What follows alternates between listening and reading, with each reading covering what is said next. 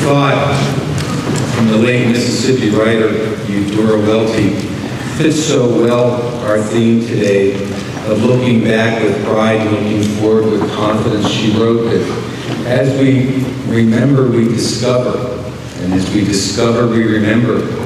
And most intensely do we experience this when our separate journeys converge. Well, Pat, we're delighted that we've discovered each other and that our journeys will converge for the future of Wilkes. Thank you.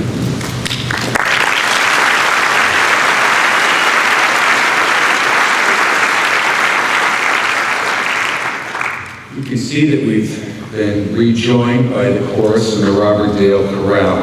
And in a few minutes, we will ask the audience to rise for the alma mater. But before that, Pat, we have a special moment planned for you.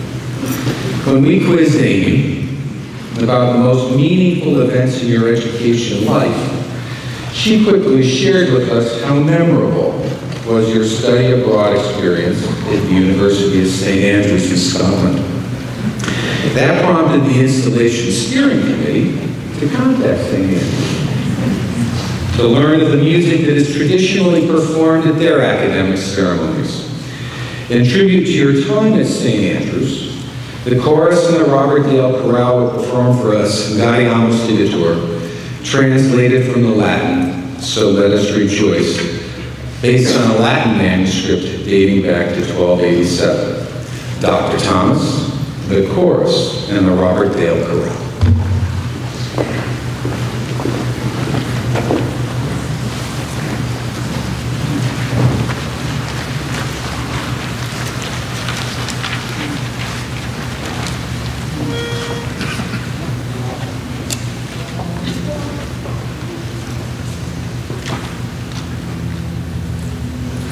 Gaudiamus Igitur, Juvenes cum sumus. Gaudiamus Igitur, Juvenes cum sumus.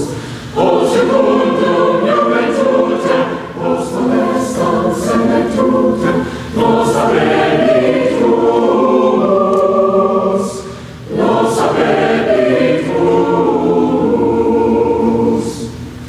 Vivat Academia, vivat professores, vivat Academia, vivat professores, vivat membrum quodlibet, vivat membra quenibet, semper sit in flore, semper sit in flore.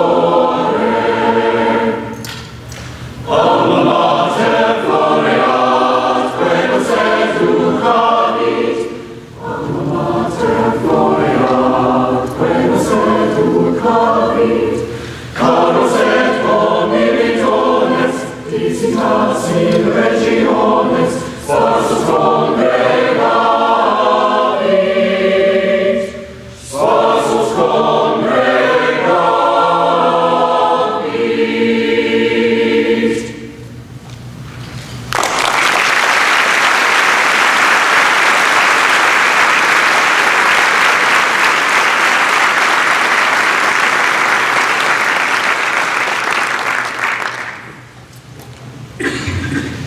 I ask the audience now to please rise for the singing of our alma mater. The words to the alma mater are printed on page 18 of your program.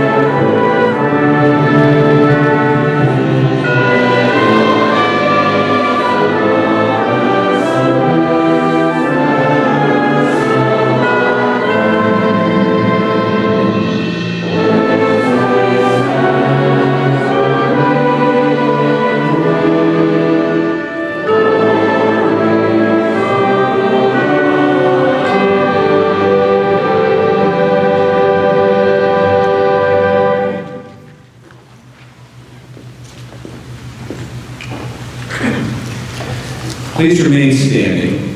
We're pleased that the Reverend Janelle Wiggin, co-pastor of the Good Shepherd and St. John's Lutheran Churches in Wilkes-Barre, will deliver our benediction. Reverend Wiggin.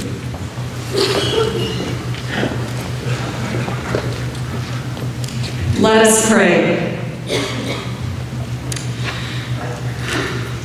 O God, author of life, as you gather together the waters to form this masterpiece of creation, planet Earth, we thank you for gathering all who are assembled this day, as together we celebrate this new chapter in the history of Wilkes University under the able leadership of Dr. Patrick F. Leahy.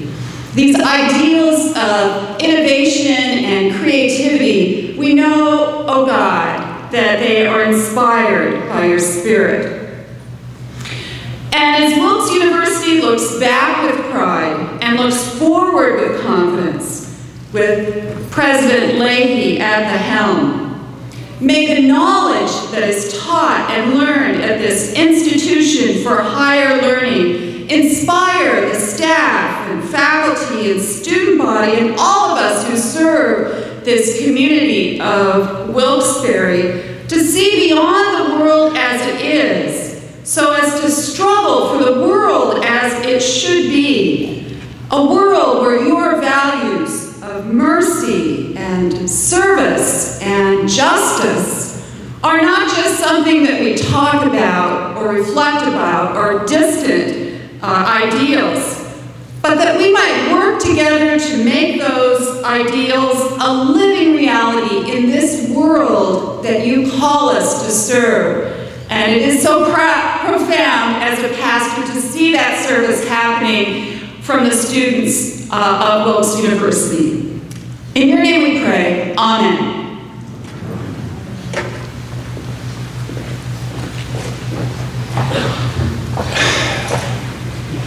Ladies and gentlemen, please remain standing for the academic recessional, which brings to a close this installation ceremony. You're cordially invited to join us for the reception honoring President and Mrs. Leahy and their family in the lobby of the FM Kirby Center. Those in the academic session will join you at the reception. Our sincere thanks to all who have joined us today to celebrate the beginning of a new chapter at Wilkes University. Patrick, we have one final thought to share with you this afternoon.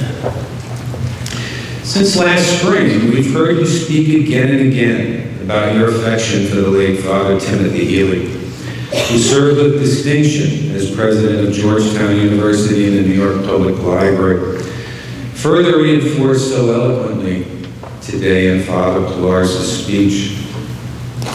As Father Pilar's did today, you've described the transformational influence Father Leahy had on you as your freshman poetry professor at Georgetown, and that he was the first person who suggested to you the blessings and rewards that come with a career in higher education. As you leave this theater this afternoon, now installed as the 6th president of Wilkes University, we want you to know and always remember that Father Healy's Irish eyes are always smiling on you.